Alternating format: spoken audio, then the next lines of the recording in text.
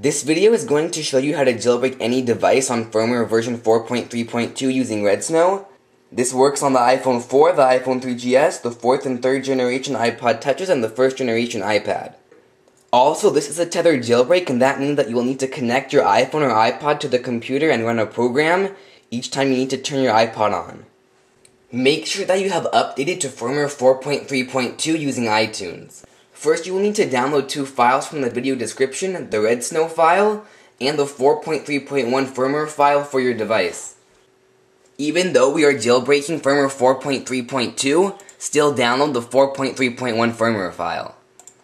Then once you have downloaded Redsn0w, right-click on it and click Extract here. And then open Redsn0w and run Redsn0w. Then browse for the 4.3.1 firmware that was downloaded.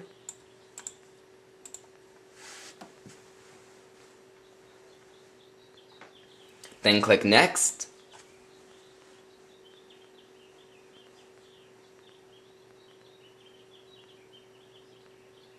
Then make sure Install Cydia is selected and click Next.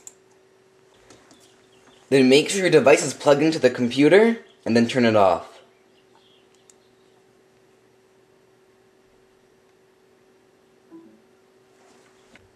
And then click Next. Hold down the power button for 3 seconds. Then hold down the home button for 10 seconds.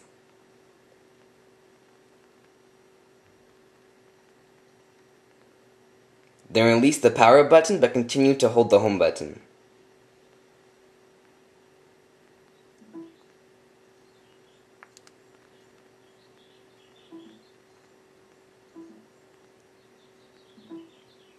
And now it's jailbreaking your iPhone or iPod.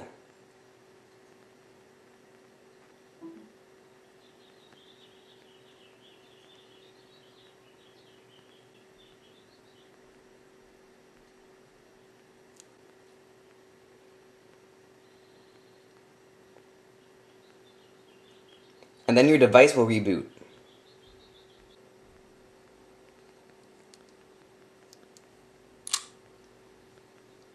Then Cydia will be installed.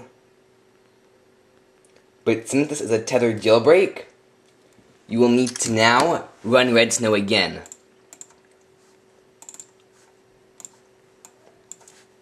So browse for the 4.3.1 firmware file.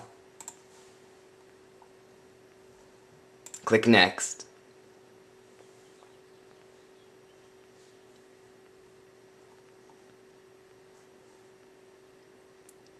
Then don't select Install Cydia this time, and select Just Boot Tethered right now, and then click Next.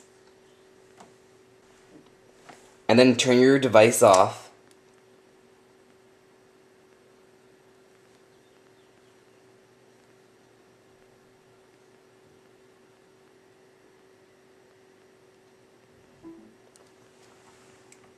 And then click Next. Hold down the power button for 3 seconds. Then hold down the home button.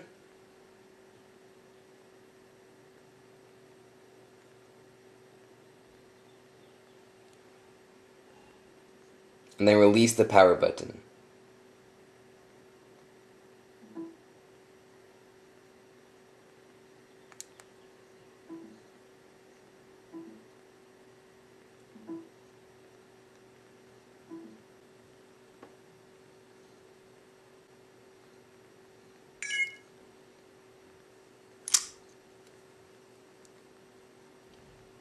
And now Cydia will open.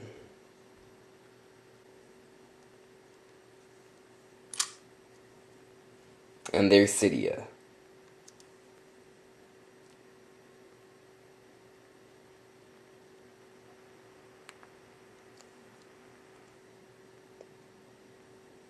Firmware 4.3.2.